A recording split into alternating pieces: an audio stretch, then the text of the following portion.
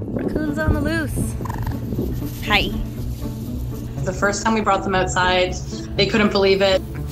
They were hopping around, running all different directions. It's their little 3-pack. Mabel was the leader of the pack. Well, friends, something great just happened. Someone just brought me a baby raccoon to nurse and take care of. Hi. Mabel came to me because I work at an animal hospital and someone had a baby raccoon stuck in their ceiling. All the wildlife rescues around here were super full at that time, so I said I would take her on. I was excited and a little terrified because I had never fostered a raccoon, but she actually bonded to me very quickly. He's sucking on my hand. I don't know why. But I was a little nervous. I knew that a raccoon shouldn't grow up without other raccoons because they need that play to develop their instincts. We just brought home 2 more baby raccoons to raise with Mabel. Mabel, look! And so that's where Leroy and Willow came in. Hi, Willow. She was so happy to have some companions. Once Willow and Leroy came, she kind of took on the leader role because she had already known me and she was more comfortable with me. Oh, you're just gonna crawl on me? Oh no, you can't all climb on me. Mabel really brought out their personalities. You guys are wild. You know, you could pick different spots of the cage so you don't step on each other. They were getting bigger and messier. We started taking them outside once they became a little too wild to stay in my spare bedroom. You guys being raccoons? They definitely got bigger, became a bit more wild, which is a good thing. But one morning I walked out to give them breakfast. So I just woke up to quite a surprise.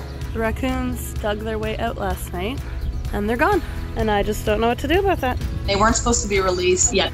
So I was pretty nervous that they wouldn't be okay by themselves. The rescue said, don't worry, they'll probably come home when they get hungry. Mabel's home. Leroy just came back. Hi, baby. Oh, I'm so happy. Got them home, put them back in the enclosure. We had fixed the hole. We thought everything was fine. And then I'd say within 3 days, they were gone again. Where are you going? The second time I was like, okay, this is what they're gonna do.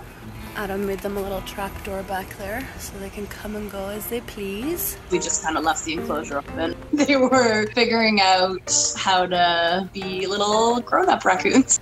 But Mabel would always just come home on her own because she knew our yard and she missed me, and she would show up at the back door like, I'm home. It makes me so happy. It makes me feel like I did a good job raising them.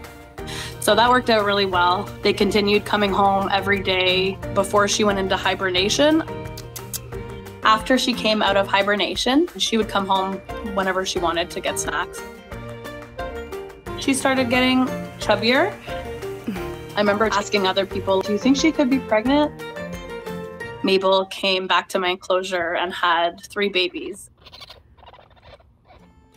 Hi, those your babies? I honestly was so shocked. I couldn't believe it. I didn't know if she would know how to be a mother. I was just super nervous she wouldn't know what to do, but the instinct just came to her naturally, and she was a really good mom. I have a video camera in my raccoon enclosure. I was checking it all the time. So I would be at work checking my phone to see what she was doing. It was really nice. The main thing with raccoons is they're not going to stay anywhere too long. So she was there for a full week, and then one day I was checking the camera and I saw her moving the babies out of the enclosure, and I was like, no, my 24 surveillance is over.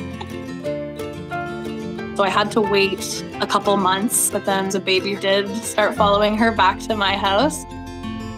So now I have Mabel and Daisy, who are still together a year later. It really fills my heart to know that they have a little safe spot that they can go to when they need it.